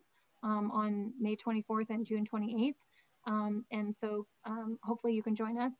They should be, the next one on May 24th, as Lisa alluded to, is going to be slightly different. It's going to have breakout rooms and a lot more dialogue. So hopefully we can hear what everyone's really experiencing in the field. So with that, I'm going to, next slide, please. Turn it over. So we thought it would be kind of interesting to hear from you. Obviously that other survey was kind of like the whole state and everything, but we worked with San Diego County Water Authority, and they put together a survey. So thank you for those of you that turned it in. I'm going to turn it over to Elizabeth, and she's going to give you a summary for those of you that filled it in. And this has 2 topics. It's a little bit of a wrap up of performance measures, and then it's also starting our water loss topic, which Elizabeth is going to present as well. So with that, I will turn it over to Elizabeth. All right, thank you. Next slide, please. And these were sent out to everyone that signed up. Oh, wrong direction. Oh, yeah, there you go. This was sent out to everyone who signed up for the workshop, and we were just looking for additional information for the CII and for water loss. And so one of the things we were looking for, classifications is one of the things that DWR is looking at for billing systems and CII. So we kind of dived into that. So have you made any large changes to the classification in your billing system in the past 5 years? And the answer to that was a resounding no. Do you plan on changing your billing system in the next 3 years? Most people said no. Others said maybe or unknown. So that was not a whole lot of people looking at making billing system changes. What classifications do you use for your current CII account? Most people use a generic category for billing purposes. So it's not using NAEPS or APNs. It looks like the biggest one is just a specific each agency billing purposes. There's also other and unknown is a big one. So there's a lot to keep learning on the billing and classifications. Next slide, please.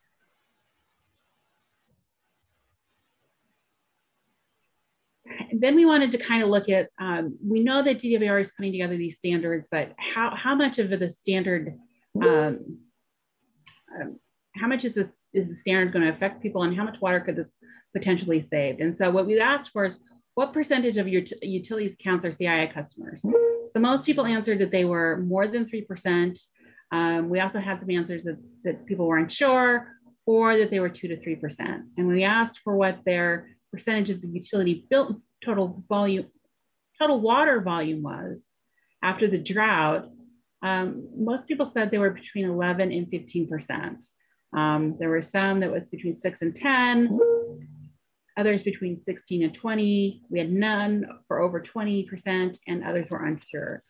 So, looking at this information, we want to make sure that there's not, that whatever is required for CII is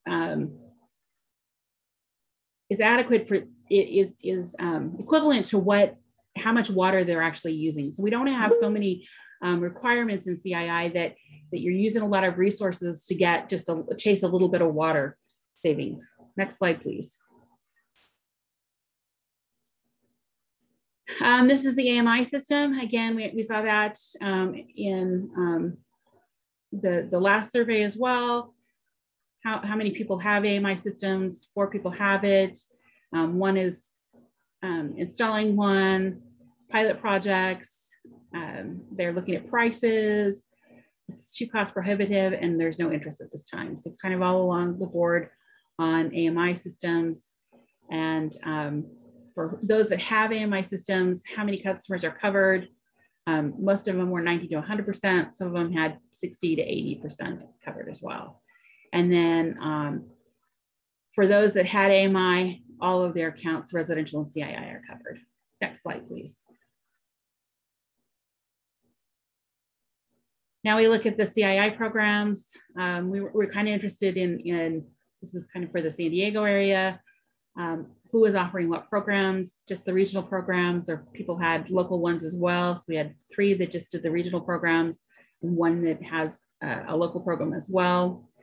And then really even split on offering additional CII programs, regional programs, more local programs, no concern about CII or other. So next slide. And then barriers for offering additional CII programs: cost, lack of customer interest, and staff limitations. So kind of what we saw in the survey we just did. Next slide. And audits, how many people have them? 3 people answered that they have indoor and outdoor audits, and 1 person answered they didn't have one. And why have you or have you not done CII audits? Good customer service, unknown, they're not cost effective, lack of customer interest, or an other. We had 1 answer on each of those. Next slide, please. Meter conversions, there was no programs for meter conversions, and the reasons there weren't, it was either unknown, not cost effective, did not result in savings, and lack of customer interest. And this is one of the concerns we have with any recommendation that might come out of the legislation on meter conversions. Next slide. Sorry, Janie, did you have a question? Yes, thank you. One of the ideas that we thought of just recently for CII, because we all know adding a second meter for CII, for landscape or whatever, that's really going to be really expensive. But maybe a cost-effective way to help some of these CII customers is like a flume device, because that will help differentiate indoor and outdoor watering. Yeah, I agree. Another technology is one of the things that's listed in the legislation, and I think the challenge is I think it's almost there. I think it's going to be actually being able to get it to work, and for an agency to be able to see the data. I think it would work great for the customer, but I think what DWR is looking for is to split the meters or split the water use so they can regulate the outdoor use and then not go after the indoor use. So I think that's actually a good solution moving forward. We're doing a Flume project right now, and I can see all of our participants' data on the Flume website. Okay, great.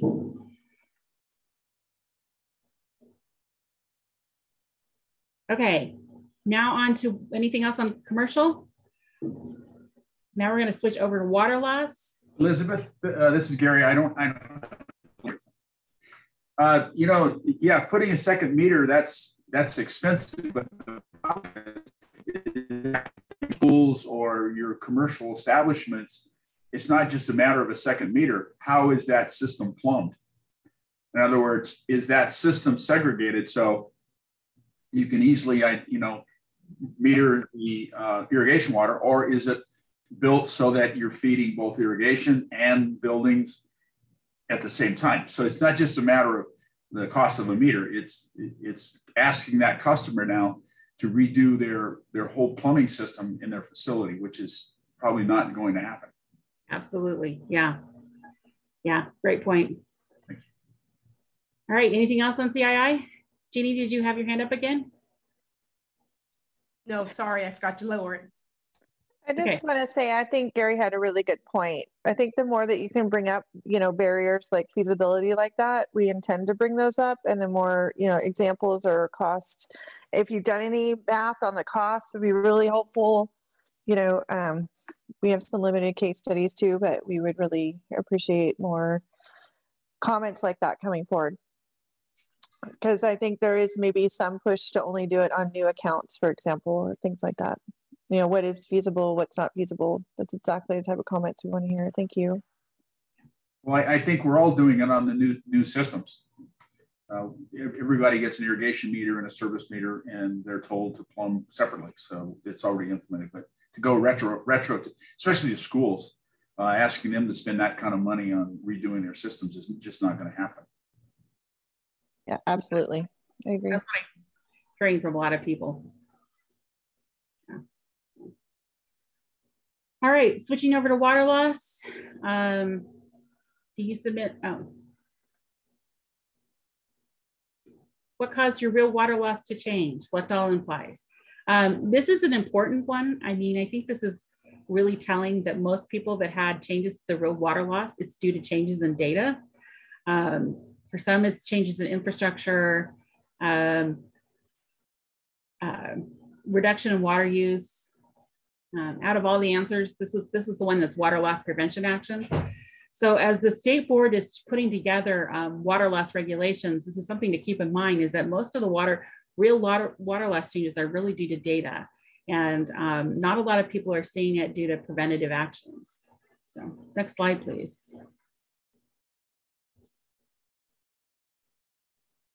All right, so now I'm going to go over and do an overview of water loss. I'm going to give Amy Talbot a lot of credit for this because I asked her what I should put in this presentation and she told me, and I put it in there. She's really the guru of water loss. This is going to be a quick overview, and we're going to do a deeper dive in one of our future meetings. Next slide, please. Just looking at standards development. Again, the formal rulemaking, this has been pushed back a lot. So the current date that we have is August of 2021. It had been June. That's kind of why we planned to start this at this point, because it was supposed to be starting in June, but it's now pushed back to August. When that formal rulemaking starts, there's going to be a 45-day comment period. We're really encouraging people to comment on this. The state board has been most responsive to individual agencies saying these are our specific problems, focus on the feasibility of meeting the standards. We think once they start that rulemaking process, it's probably not going to last an entire year. It'll probably be short of that. Even before the rulemaking process starts, CNUA and Aqua and others continue to advocate for improved off-ramps, variances in the water loss, extended time frame for changes, They have specific dates for changes, extended baseline year, and then a compliance plan option. So some agencies have really high percentage of water loss that they have to obtain. You know, some of them, you know, 90, 50, 70%, they have to reduce their water loss. And in that, they need to come up with a different option for getting compliance. Next slide, please. So the components of the water loss, there's several different components. First is a supplier specific standard. That's going to be set using an economic model, and you have to be in compliance by 2028. In addition to that standard, there are also going to be questionnaires on data quality, asset management, and pressure management. You can do adjustments to the economic model. You can put in your own information currently. In fact, we're encouraging everyone that has any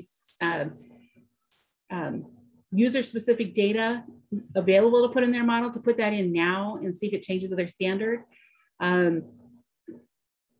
Really want to get that done before the end of the 45-day comment period, even before that 45-day comment period, if you can, just to see how that impacts, those changes impact the model and in the standards.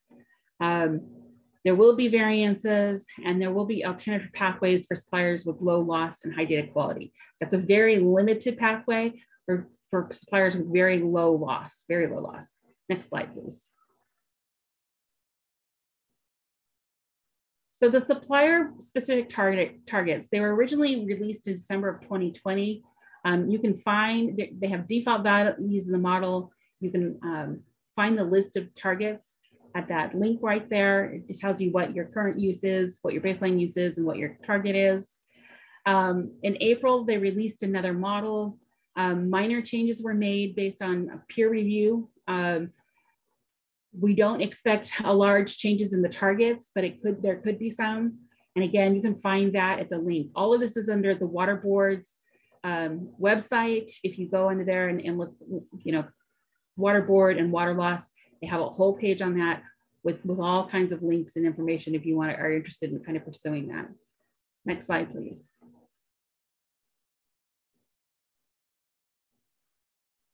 What you can do is customize the model. Again, I got this list from Amy. She said where to start.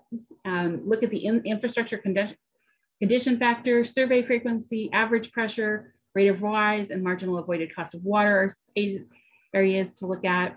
Again, prior to the end of the 40-day comment period, you can submit that to the State Water Board, and they'll include that in. Make sure then you will know your standard is going to be adjusted according to those updated factors.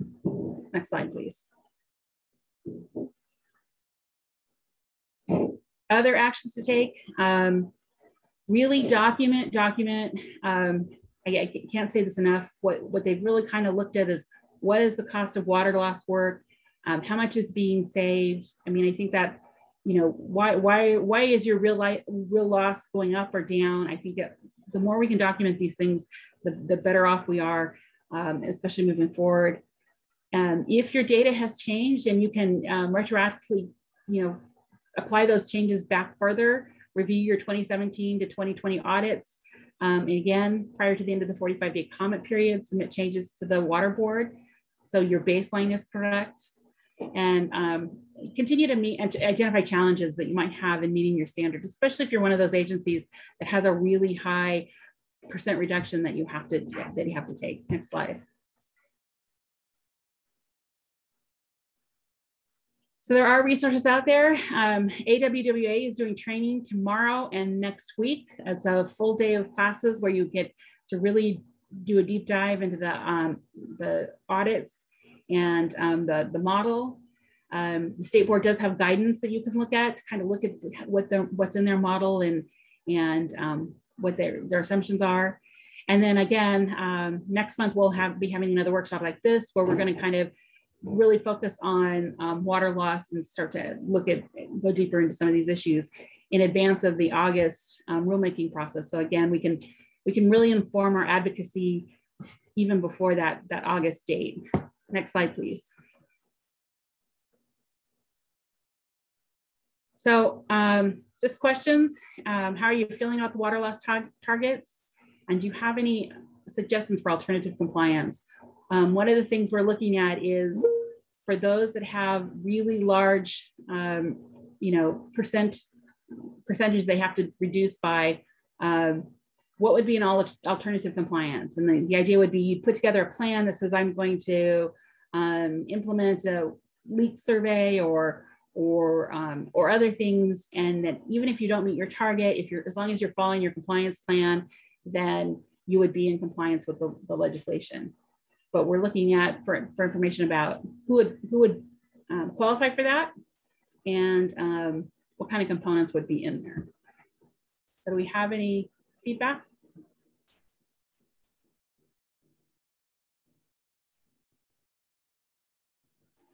You know, Elizabeth, I do have a poll EV question very similar to that, so I could pop that up and we could get some, see if folks want to write some answers down. Yeah. Or it's very similar anyway.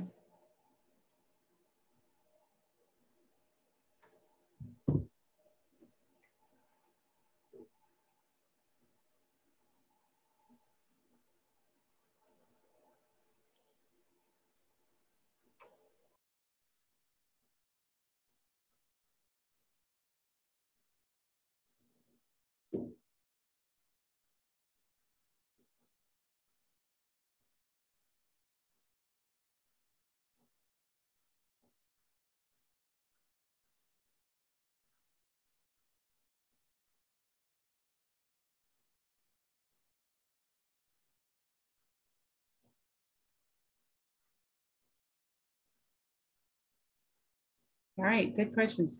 Not enough data. Not so worried about this one. Off ramps.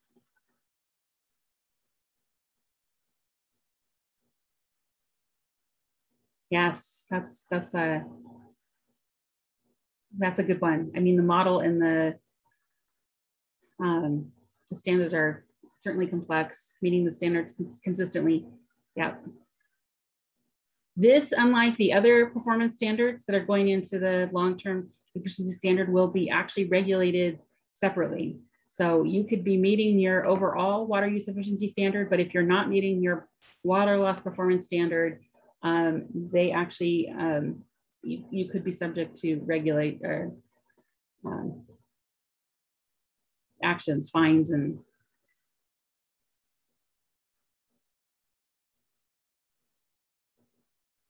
yeah. There's like a variability of water loss from year to year.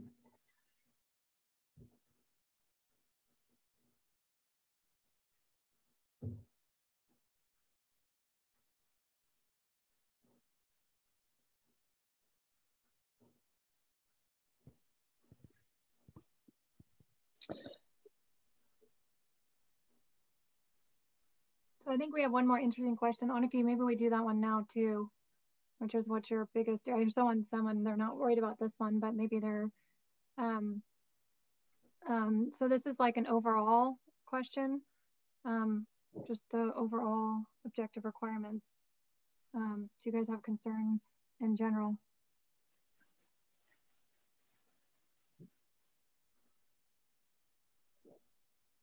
Sheer amount of data, that's good. Meeting the standards consistently. So this is like a global Elizabeth of everything we've covered today.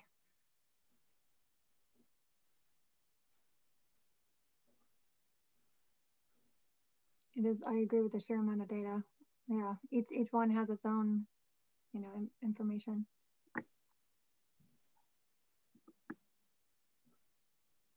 All right, and do we have one more, Annika? We might as well do that now. And then just, oh, there's one, residential, agricultural, and indoor standard. Staff time for keeping up with the data needs. Yeah, the variances. Those are all good.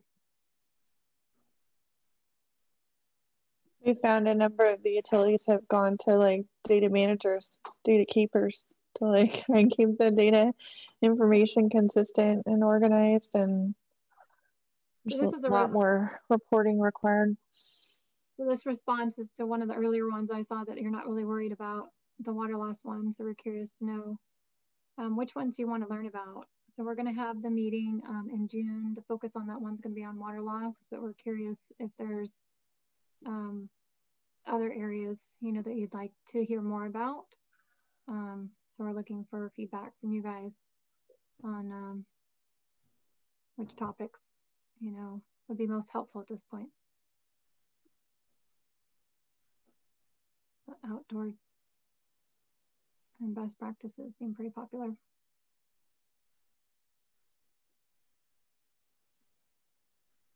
All right. All right. Well, there we go. Outdoor standards and CII best practices. All right. Well, that was very helpful. Thank you for letting us know. Oh, a couple more in there. Indoor standards. Okay. We are going to go ahead to the wrap-up slides. How would you rate today's webinar? Yeah, there you go. We're going to do some wrap-up stuff. Yeah. We didn't have time to get to the indoor, so we did want to let everyone know that there is a workshop on that on Friday, where they're looking at the indoor standards. We have some concerns about the limitations of the studies that have been done for indoor, and we do want to make sure that that the issues that were put into the legislation are fully addressed before a standard is finalized. And so look forward to that meeting on Friday. Yeah, we have a summary of all the additional information coming. Since we saw that you liked indoor standards, we can definitely cover that in the next one, in the next meeting. So the indoor water use, the biggest one is the change. This one slide here, Elizabeth, we can cover, is that they're looking at the standards and comments are due June 4th. So if you're interested, chime in. They're looking to lower them. They're currently 55 GPCD, everyone knows that one. But then they're looking at 47 and 42. So if that's interesting to you, chime in. Comments are due June 4th. Next slide, Aniki. And then we just have some dates to show you. Yeah, Elizabeth is going to go ahead and go over these. We can cover these in our next workshop. So we will be covering that. So here's a list of all the dates. I know there's a lot of them flying around. So May 21st is indoor standard. Landscape is June 30th. That's a deadline. We mentioned that. August 30th is another deadline for that. The CI performance measures are the May 24th and June 28th at 10 a.m. Variances is June 10th and July 8th at 1 p.m. And water loss, 45-day comment period in August. So that's a mouthful. If that's not enough for your plate, there's one more slide, and this is our last one. And that is other additional things that you can attend. So there's an AWE drought webinar, also sponsored by CalWEP, and that's on May 25th. There's CalWEP's peer-to-peer conference, that's June 2nd and 3rd. There's a PG&E water audit training for some of you earlier that wanted to do the lack of knowledge for water audits. Well, this is a free water audit training. Anyone is welcome to come. And we can send that link out if you're interested. There's a San Diego workshop number 4. We think we will cover water loss, but maybe we'll pick up some of those additional topics that you just voted on. So thanks for your feedback on that. And then workshop number 5 is still TBD. That one will be in August, and we'll obviously take the feedback that you just gave us in consideration, and then also see where things are at that point. As we know, it's a moving target, and we will try and keep meeting and have feedback and information for everyone. So Elizabeth, any other final words before we wrap up? And thank you so much for coming. It's been great. Thank you for all the dialogue and comments. There was one comment in the chat box. Jean had asked for a link. It was too long to copy down that fast. I didn't know if you got an answer to that. If not, I can post that. I just wasn't sure which one you were talking about. Oh, you're going to get a copy of the slides as well. Okay. So Jean, if that was a copy, if that was a comment on water loss. Yeah, on anything, we're happy to share out the slides. So you should get a copy of that as well. You'll also be getting a copy of the recording. So any of this material, and maybe a follow-up email with information on pools, hopefully from Jean from Lakeside, you're willing to share that. And thank you, Gabby, for the comments, and Deborah, that you liked the workshop. So thank you so much. Stay tuned for part 2, put on your calendar. Again, June 29th, we will send out more information. And thank you so much for coming and participating. It was really great to see so many of you and for your feedback. So with that, thank you. And I hope you have a lovely rest of your day. Anything else, Elizabeth? No, I think we're good. All right. Thank you very much. Thank you, everyone. And thanks for coming. Have a great day. Thank you. Bye. Bye.